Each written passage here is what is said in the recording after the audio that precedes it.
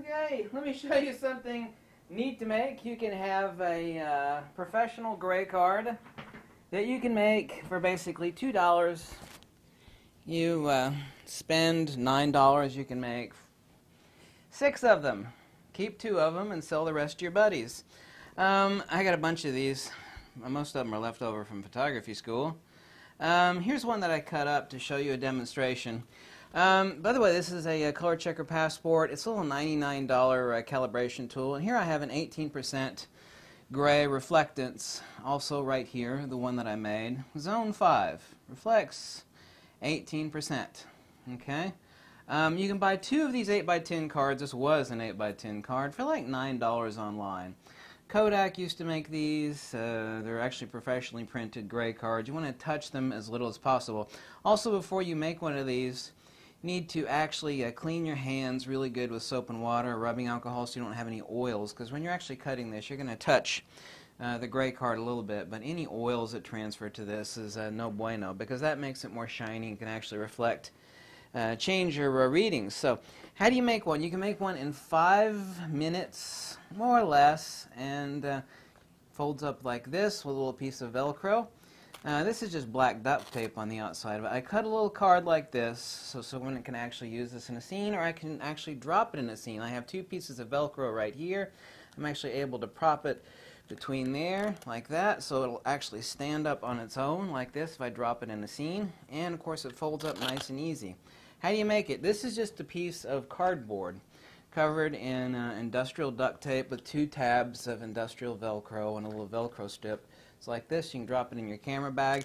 This is a true professional 18% gray card. Now, Color Checker X-Rite makes one like this, and my God, it costs a lot of money. A true professional fold-up, professionally printed, true scientific gray card. Not the cheap plastic crap like these that you can get like in China for like $2 or $3 that you put around your neck. You'll actually notice that this is brighter. This is not a true 18%. You notice this? The light meter will not meter these the same. This is not 18% gray, even though it's listed as an 18% gray. I got this as a freebie. This is a true 18% gray. If you take a reading off this supposed 18% gray, it's not going to give you an accurate reading. It's not true 18%. It looks to be like 23 or 25% according to my Sekonic meter. So that's no bueno. That sucks. So make one of these in 5 minutes for $4 or $5. One 8x10 card. You get 2 8x10 cards for, yeah, $9. You can make 10 of them. Keep 2 of them, and give the rest to your buddies or something, as your photography buddies, as gifts. When it comes to 18% gray card, they don't have to be that big. Actually, even on the super expensive Color Checker Passport, for calibrating your camera, the 18% gray patches, less than the size of a dime right there, so it doesn't have to be that big. So 2 8x10 cards is enough for $9 to last you a lifetime, a perdurable eternity. Assume that you're going to shoot your ass off for the rest of your life. Check out video number 2. I'm going to give you a really neat exposure tip. It's something you actually won't read about. I've actually never read it, and I think I've got every book on exposure ever written. I certainly not read them all. There's no need to read them all for obvious reasons. Don't need to read them. I haven't read a book on exposure in a long time.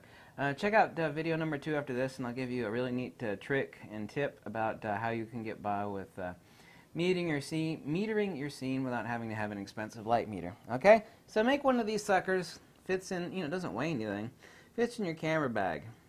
And I'll show you the reason why you need one of these in the next video. I've kind of already mentioned why you need an 18% gray card, but anyway, thanks. Bye.